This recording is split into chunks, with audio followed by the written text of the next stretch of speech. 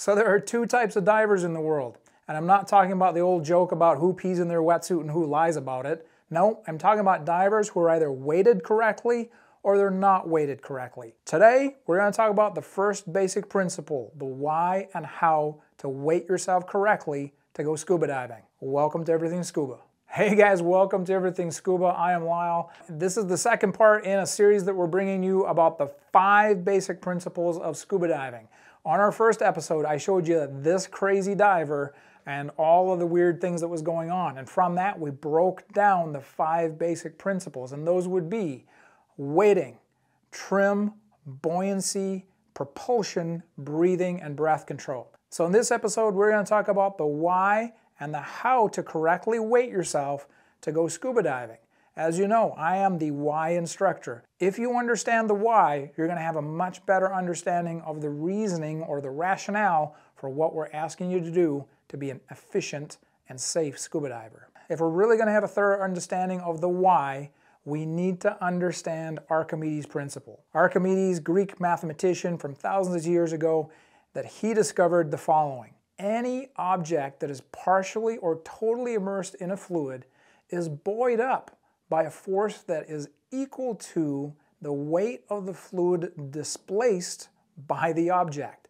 Did that sentence just hurt your brain? Well, let's explain it. So with an object in the water, here's the object, it has weight, and that weight applies a downward force, if we want to call that Fw for weight. As that object sits in the water, it is displacing water from around it, and so that's where the weight of the water displaced comes into play when we're talking about Archimedes' Principle.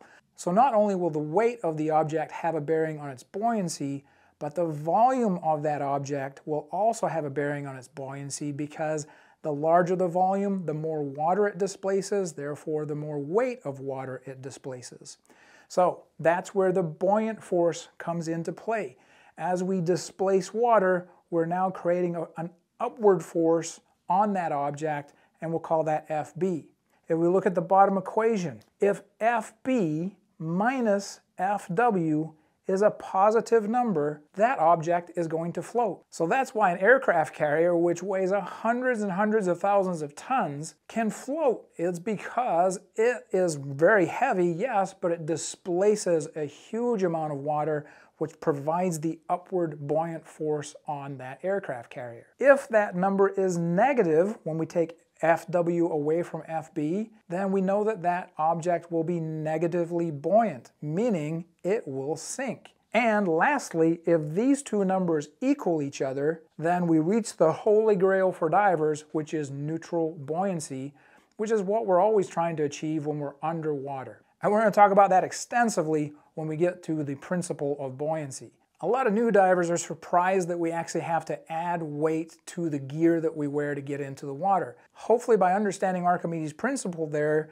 you'll understand that even though we wear a lot of gear that is heavy, it has volume and displaces a lot of water. And therefore that gives us more upward buoyant force.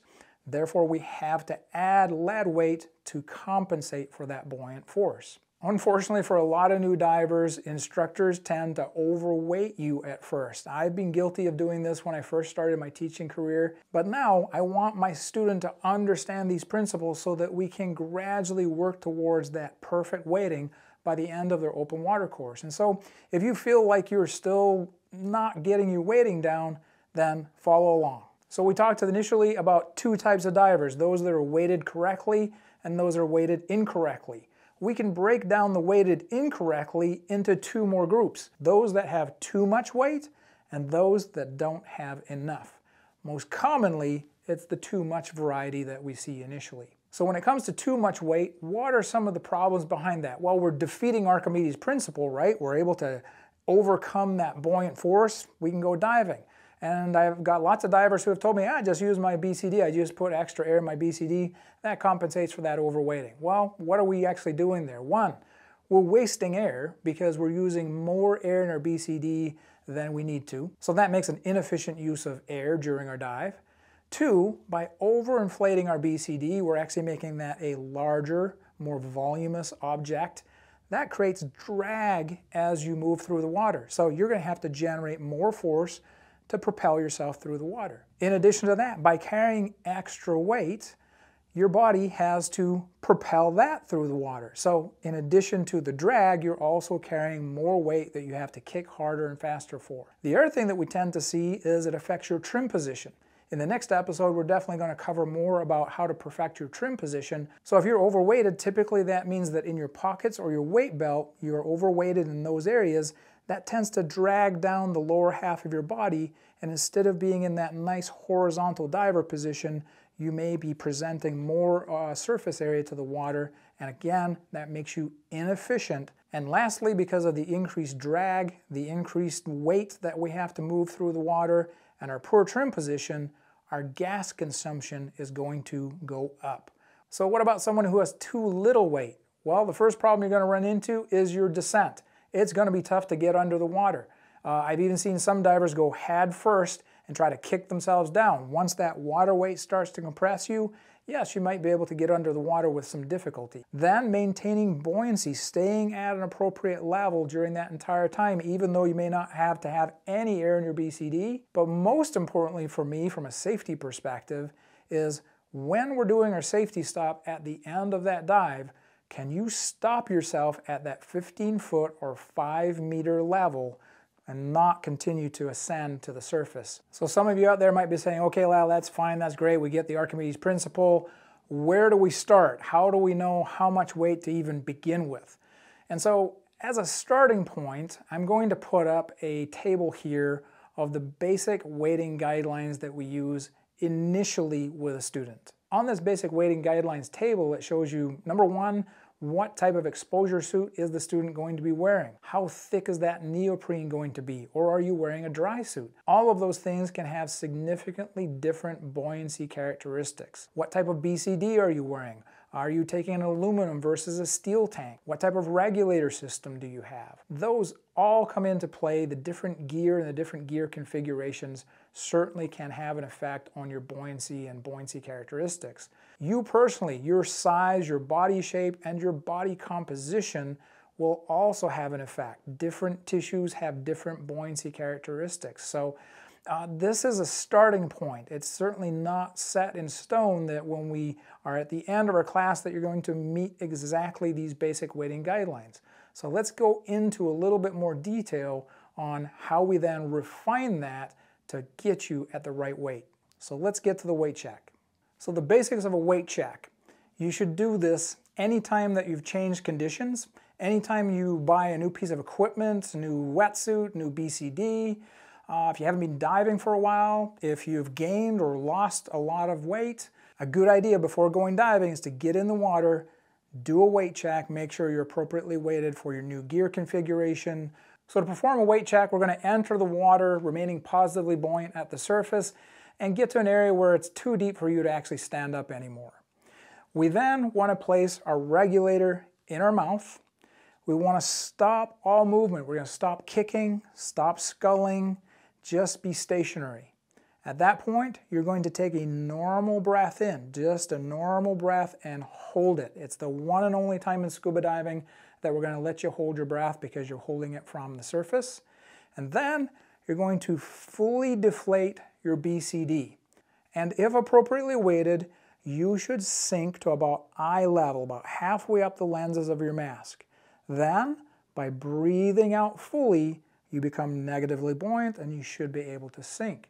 If none of those things happen, meaning you don't sink to this level, you may need to add more weight, or if you sink immediately, you may need to subtract some weight.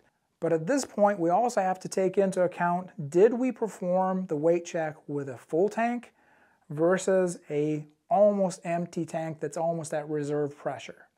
We need to take into account something that's going to happen within our cylinder during a dive. So here I have diagrammatically represented, not a great artist, my apologies, but a cylinder. And we're going to use an 80 cubic foot aluminum cylinder because that's the most common cylinder that new divers are going to learn with. So, well, let's get this principle down. So 80 cubic feet or 2,200 liters of compressed air is contained in that when it's full at a working pressure of 3,000 psi or a little over 200 bar. When we are diving, we are going to consume this gas, and we're going to breathe it. We're going to use some to put in our BCD. So ultimately, we're going to lose some of the volume or the contents of that cylinder. Air has weight, and so if we have a full cylinder, inside the cylinder itself, the compressed air itself weighs about 6.5 pounds or 2.25 kilograms. If we were to breathe this down to our what we call reserve pressure, and one of the things that we instill upon our students all the time is the fact that we always want to get out of the water with at least 500 psi in our tank. That is not your 500 psi, that is there in a reserve or emergency capacity, particularly for your buddy if they had an issue during a dive. So if we were to breathe down and get out of the water with 500 psi or about 35 bar remaining pressure, the gas that's left in there now weighs 1.1 pound or 0.5 kilograms.